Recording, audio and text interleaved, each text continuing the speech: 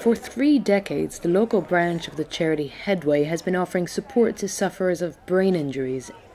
Many are here today to celebrate the charity's 30th anniversary. Sue Bowler first came across the charity through her work as an injury lawyer and is now the chair of trustees for Headway Portsmouth in South East Hampshire. We're a charity and we support people who've suffered brain injuries and their families and carers. And by brain injury I mean things like road accidents, accidents at work, or in some cases things like aneurysms and strokes. Anything that can really cause damage to the brain, we're there to run support services for people after that, because it's a very distinct type of disability that people are left with, and it doesn't easily fit into the general disability services that are available in the community.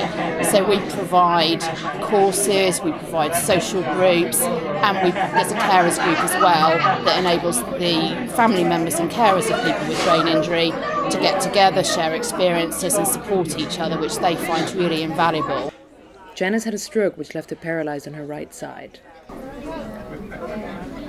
I forget things very easily, and they've taught me how to remember things, how to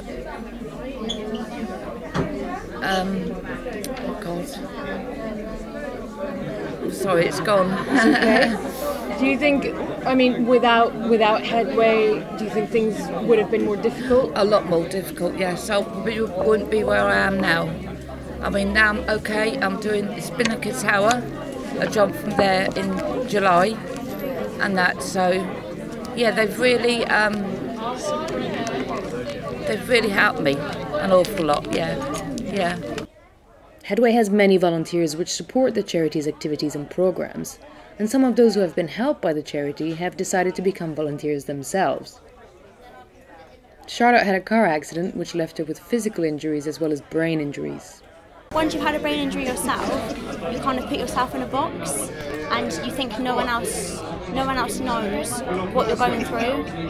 But it's amazing to be, socialised with people who have been through it themselves and are still going through that. So to talk about things.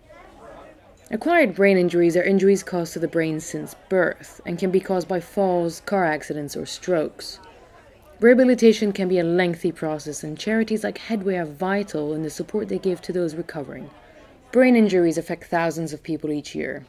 According to statistics for 2013 and 2014, the number of acquired brain injury cases in the southeast of England were over 46,000. Nationwide, there were nearly 349,000 cases. This is an increase of 4% from 2005.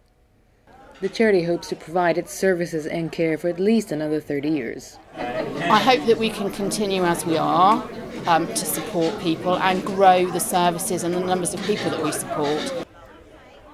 This is Stephanie Bosset for That's Solent.